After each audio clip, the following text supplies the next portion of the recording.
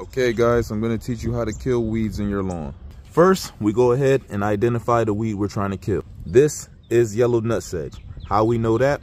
Because it's thin blade and it's lime green. Now it's time to choose a weed killer. And as you guys can see, I have Spectracide and I have Roundup for Lawns.